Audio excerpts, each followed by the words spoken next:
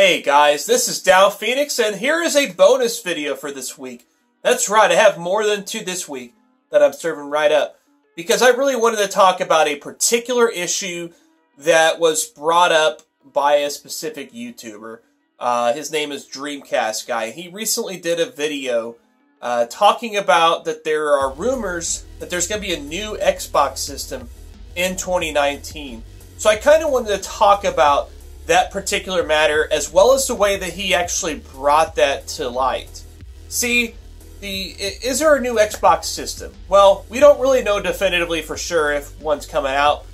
We can theorize that, yeah, it's probably going to be coming, because they always come out with new stuff every time. You know, even after releasing a new system, they're probably already working on the next system. You know, they're working on concepts and everything like that, and they're just going through different phases, prototyping it, and eventually it'll get to where it'll release on store shelves.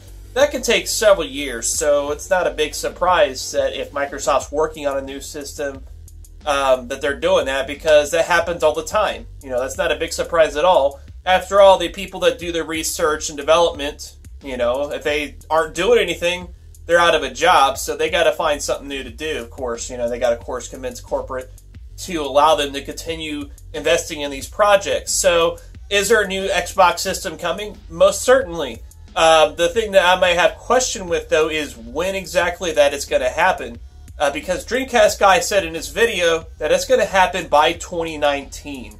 That was their projected release time frame, which means that they're wanting to release a system only 2 years after just releasing the Xbox One X back in November of 2017.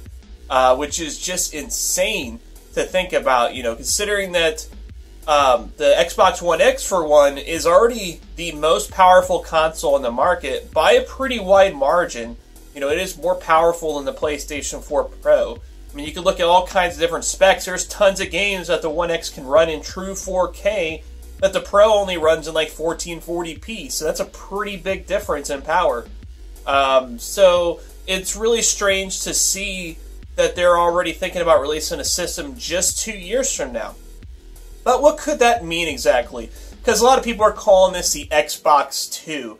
I think that the traditional way we look at console releases is pretty much dead and over with. Like, I don't see them releasing a completely brand new platform that's going to eschew the previous systems at all. I think we're in a new era of iterative console designs. Basically, the same way that we look at cell phones. There's new cell phones that come out every year from Samsung and Apple and all those other companies. They always come out with new phones every year. I'm filming this on my LG G5, for example. This isn't even the newest phone. They have a G6, and surely enough, they're probably going to release a G7 this year sometime. So, you know, there's always new phones coming out, and consoles, I don't think they'll release at quite the same frequency, but they're probably going to start going into an iterative console cycle. Hell, I mean, Microsoft's not the only one that's done it. They've done it twice already this generation, because you also have the One S, which wasn't quite the upgrade that the One X was. It was a really minor upgrade. And then, of course, the PS4 had the PS4 Pro, so you had that, of course.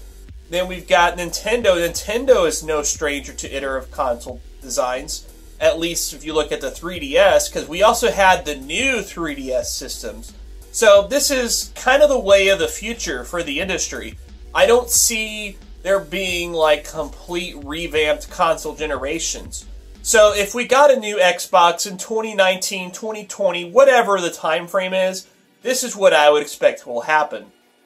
Basically, whenever we get that new Xbox system, we'll probably see software support for the original Xbox One as well as the Xbox One S dialed back, and it'll probably be done as far as mainstream software support within a year after the release of the new Xbox.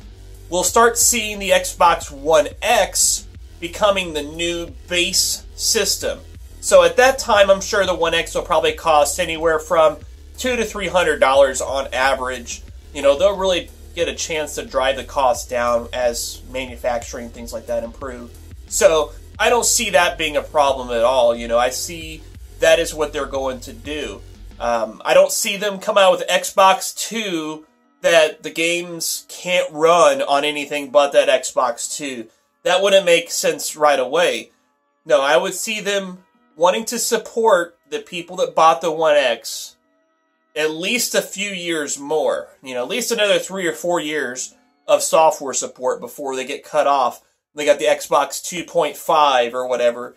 You know, Microsoft's naming schemes are just completely stupid, okay? But that's kind of where I see that going on. I have no doubt in my mind that that's what's going to happen.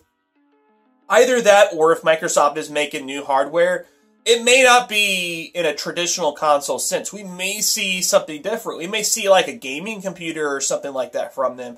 Or maybe they'll reboot the Surface lineup, because you never know. Maybe they'll change into like an Xbox tablet instead of Surface. Maybe we'll see a handheld device of some kind. You know, maybe they'll try to reboot their phone division, except instead of doing Windows, maybe they'll do some kind of Android that has tight integration with Windows, because Windows Phone is more or less dead, and I can see Microsoft doing something like that. Maybe they'll tie the Xbox name into it so that they can have a software platform that will differentiate itself from other devices and will certainly be more appealing to gamers. Now, the other thing I want to talk about, of course, is the way these rumors and speculation all started. Dreamcast Guy made these speculations on a video, of course. I'm going to put a link in the description if you want to check it out, for context reasons, of course. It wasn't a problem that he made speculations, because I've personally done that myself. Back in 2015, I did a video having a theory that Nintendo NX is a smartphone, which of course was not true. But don't shit on me for that, because some things that I said in that video did turn out to be true, even though it was not a smartphone like the video theorized. But certain things that I theorized about the system did end up being true. So if you want to check that out for context, there's a link in the description for that as well. But the problem I had with what Dreamcast Guy did and the way he approached this is that he wasn't basically just speculating or giving an educated opinion on what he thought would happen.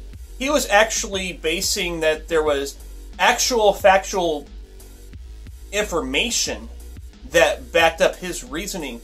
Essentially, he cited an anonymous source telling him that this system would come out in 2019. Now, I can understand if it was a friend of his in the industry or something like that, you know, he probably wouldn't want to get them in trouble and thus wouldn't want to name them.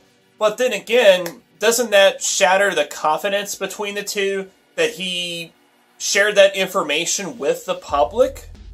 Maybe this friend wasn't supposed to say anything about this project at all. You know, and so you never know if Microsoft is going to start looking at their you know, development studios, wonder what happened with this. Why is this information out in the public? We never want anything announced. It's not ready to be announced yet. So, you know, that's kind of a dangerous precedent right there. As a matter of fact, another YouTuber, Rich of Review Tech USA, kind of had a similar issue back in, I believe it was 2012, 2013, where he apparently shared some kind of information that wasn't supposed to be, and it turned out that some of the information wasn't actually accurate, and so he kind of got some flack for that, you know. So it's entirely possible that the information that Dreamcast Guy shared, while it might be accurate now, may not be later. You never know if the hardware platform could be delayed or even pushed up. Maybe it could come out this year, by the end of the year. Very unlikely, but it's possible that this information may not be accurate. And to cite that you have actual sources within the company to say that it's accurate is disingenuous to not just your audience, but it's disingenuous to anybody that is a member of the gaming community. If you're a games journalist or if you're a game vlogger or anything like that, you know, it's a disingenuous practice to make such a accusation or claim without any kind of evidence. And it's kind of sad to see that this has spread like wildfire, you know, amongst the gaming community that I'm part of, I've seen numerous people talking about this. As a matter of fact, I'm kind of part of the problem since I'm talking about it as well. But I'm doing it to demonstrate a point that this can do real damage to his channel's integrity and credibility. Because if we look at this 2 years from now and we see that the information that he provided is not actually legitimate, that definitely calls into question being able to trust any kind of information that he gives us in the future. You know, and it's just a problem. I realize that's the way I see it, you know. But anyways, let me know what you guys think about this. Do you think that the information he's offered is legitimate? Do you have any kind of concerns or questions about it like I do? Or do you just not have an opinion on it? In which case, why would you watch the video, right? But thank you guys very much for tuning in. Don't forget to drop a comment. You know, let me know what you think. If you want to share this video, I really appreciate it. But till then, Downphoenix out.